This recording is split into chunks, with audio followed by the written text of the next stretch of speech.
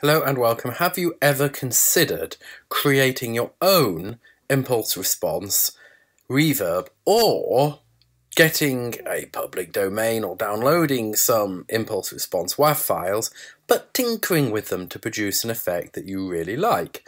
Well, I've been doing that quite a bit recently, and I'd like to create a video in which I discuss it a little bit. So first of all, here is an example of that latter sort, a tinkered with reverb.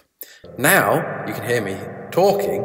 What we have is reverb that is the impulse response from two different spring reverbs, that both of which are mono, of course, because that is the nature of spring reverb normally.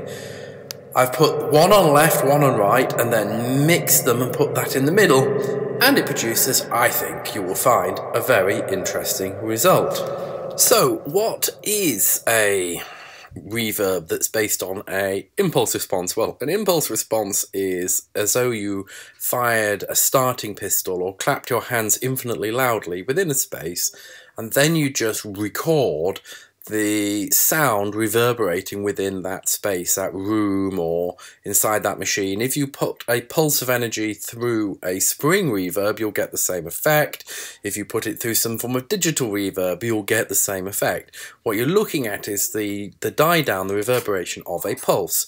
Here is an example, a pulse reverb, an impulse of a factory.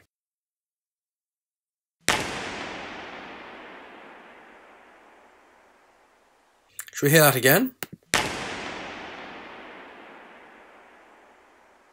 So if we have a look in detail, we can see there's an initial delay, then you get the early reverberations, so that's off the floor and things very close to, and then we get the early reflections, and you get the late reverberations dying away. If we listen now to a spring, it's very different. Let's have a listen.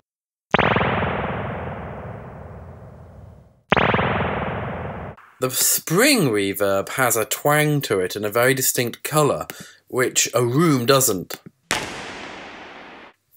And that is one of the reasons why springs have such a characteristic sound to them.